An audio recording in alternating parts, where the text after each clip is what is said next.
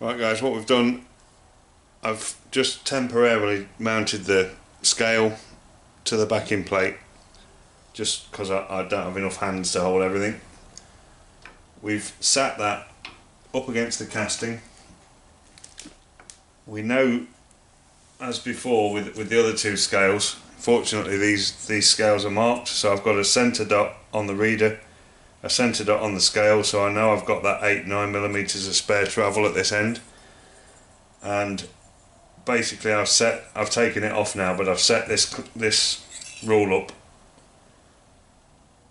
with a square and had it roughly clamped to the boss that I've put on, so that I knew my rule was square this way, and I basically eyesighted down to the centre dot that's on the reader off the centre of that boss, and I've used a Sharpie marker to put a mark at each end of the scale, or each end of the backing plate rather, on there.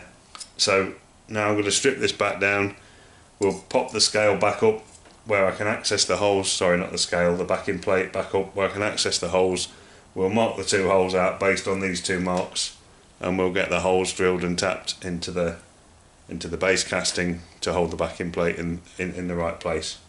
So that's the next job.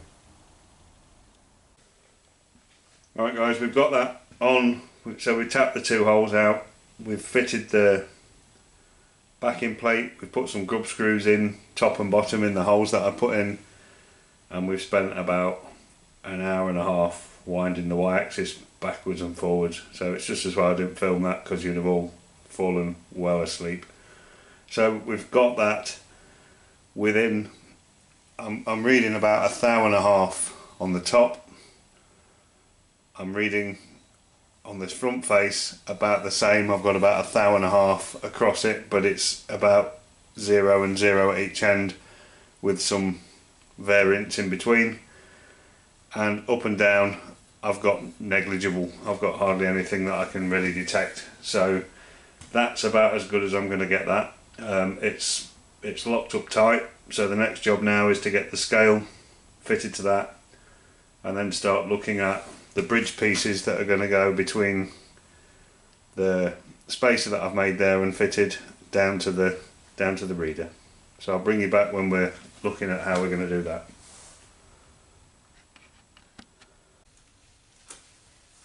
So we've got the scale fitted now, and I've clocked this front face, and I've got about 1 thou, best I can measure, across the front. And I'll just show you just one of the measurements. Hopefully you can see the clock there. We need to ignore the bit where the sticker is in the middle. So I'm at the back of the y-axis at the minute, and we're going to bring the y-axis forward. So we're on 0 at that end. Just about to go onto the sticker there, so just ignore that reading.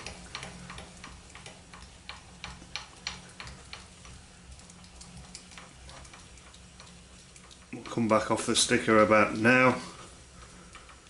We're about 2 thou in the middle, back to 1 thou. So end to end I've got about 1 thou, and there's a dip of 1 thou in the middle potentially. So at worst I'm 1 thou end to end, and then there's a bit more in the middle there. So I'm fairly pleased with that. I'm not going to mess around with that. I think that's within the spec that came with the instructions, so we're going to leave that well alone. And the next thing now is to work out how we're going to attach the bridge to the reader head. So I've cut 2 more bits of aluminium. This bit will be the bit that fits to the underside of the reader, and this bit is basically the bridge piece that will go down to that from the spacer sort of diameter piece that I've already fitted. So first job with these, we'll get them in the vise, get them squared up, finished off to length. This one's critical lengthwise. I've taken some dimensions that I need to make this to, so this one's a bit more important. So we'll finish them off to length, and then we've got some various patterns of holes to drill in these, so I'll show you that as we're going along. So we've got the first pattern of holes to go in here. I've got a central hole, clearance hole, and then 4 drilled and counterbored holes for 4 cap screws. So we'll just start with that now.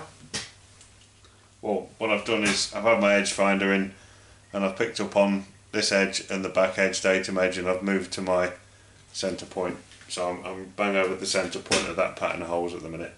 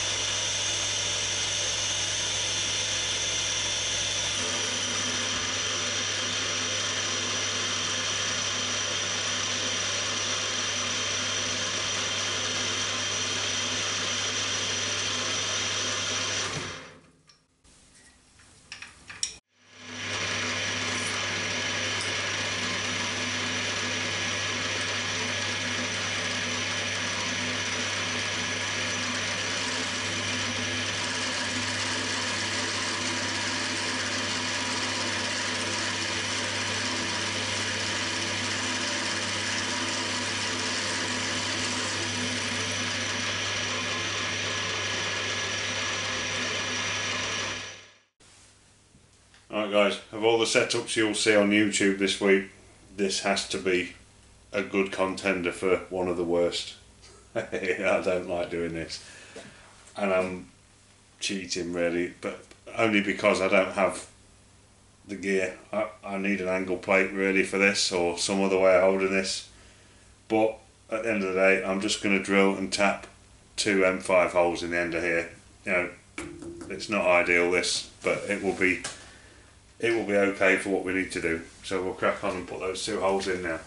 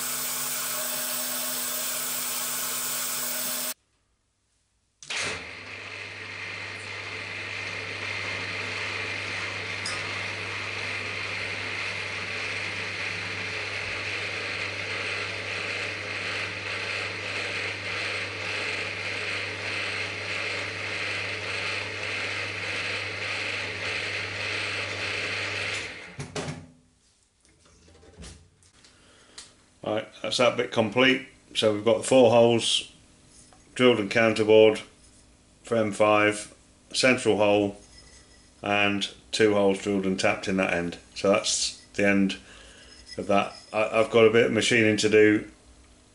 I'll have to take this corner off, but what I'm going to do is fit that to the round boss first and scribe that, and then we'll just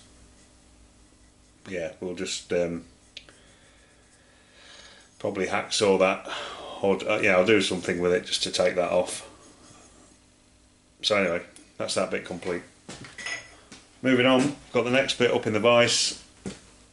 I've put my edge finder in, touched on this edge, touched on the back face, and I'm sat over my first hole position, so we'll start popping holes into this plate now.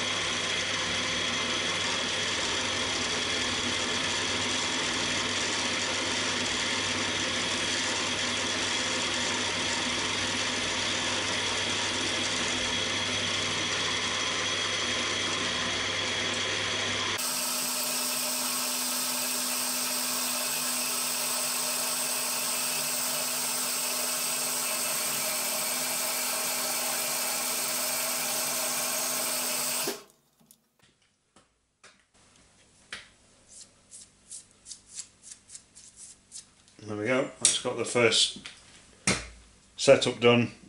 So that's the 4 holes for the reader, and I've just got 2 more holes to drill and tap in the edge, so we'll just set up for that now. Oh guys, apologies for that, thought I'd got the camera running and the battery died, so I've put these 2 slots in, and they're what are going to interface with these 2 holes. So hopefully that all goes together like that to create the bridge. These 4 holes that I've counterbored there, this obviously goes the other way up like that. So these 4 holes are for attaching to the bottom of the reader.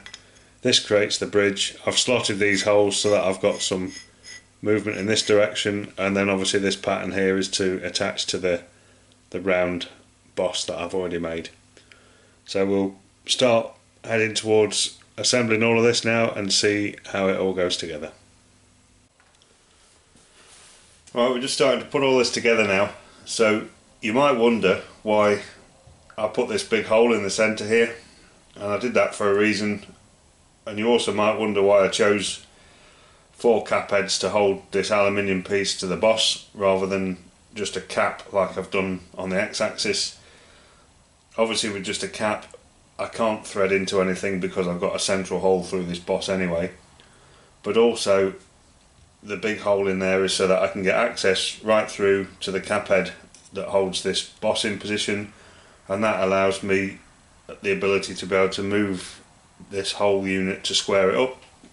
And what I've done is used a parallel off the bed of the machine onto the top of this piece with some feelers underneath to make sure that we've got that absolutely square, or as square as I possibly can, to the axis of the machine. So we know that's square.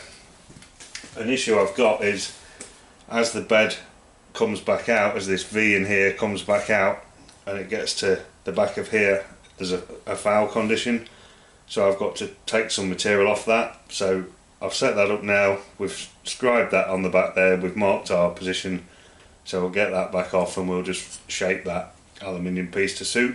That's the first job, and then we'll bring it all back and start fitting everything together. Well, there we go guys, that's got it all complete, other than just tidying the cable work up. So you can see I've shaped this aluminium piece here, and I've just scribed around the radius of the boss, bit of hacksaw and firework, so that's all good. And that now clears if I wind the X-axis over. Hopefully you'll see. Is that far enough? Just about, yeah. So you can see there we've got the clearance on this corner now. We've got clearance underneath, so that all fits nicely. We've got everything lined up, got the cover plate on, and I can absolutely tell you that putting the grub screws, not the grub screws, the cap screws in under here into the bottom of this aluminium piece, and also the 4 cap screws to go in the bottom here under the, into the back of the reader, produced some language that wouldn't even be suitable for a working men's club, let alone YouTube. I've spent about 2.5 hours faffing around. Anyway, we got there in the end through a series of short down Allen keys and bits and bobs. The problem I've had really is this lip on this base, and just trying to physically get your hands in to do anything under there is just so difficult. But anyway, we've got all that done. We've plugged it in, switched it on, tested it. Everything's good. It's all lighting up and moving as it should do. So that pretty much concludes the fitting of the Y-axis. I've got a bit more work to do now in terms of just tidying all three axis cables up, and sort of just tidying the cable work up so they're not all trailing and hanging. So I've got that to do. But in terms of this particular series of videos, that's about it. I'll just zoom you up to the readout and we'll see all three working, and then we'll close this series out. So there we go guys, X, Y and Z all functioning as they should on the DRO. I've a bit of work to do to figure out all of the activities on here, pitch circle holes, that kind of thing. It's quite useful as a calculator option, so you can use this just as a calculator, and then your final results you can store that straight into your any 3 axes. There's PCD of holes, there's various other functionality that I need to spend a bit of time looking into. There is some different memory options, so if you've got different datum systems on a part, you can store separate datum systems in here, and you've also got the absolute and incremental, which again allow you to have a master datum and a subset of datums on one part. So all very useful. It's going to really expand the capabilities of the milling machine, which I'm really chuffed about. So we need to spend a bit of time now learning it, understanding it and using it. So the last thing, as I said, I've got a bit of work to do just to tidy some of this cabling up, just to make that all nice and neat. I'm going to tie wrap things up and fasten them to arms just with enough slack so that everything still moves. And that is the end of the DRO fit, and that's gone on for quite some considerable time. So I started probably around New Year with this, and we're now heading towards the middle of February. But that being said, I've not been spending as much time out here because of the weather and various things, so we'll call that a wrap. So thank you all for watching, thank you for subscribing as usual. If you're not subscribed and you're watching and you like what you're seeing, please consider subscribing to the channel to help me grow it, and we'll catch you all very soon on the next video, which will hopefully be back to the more projecty type work.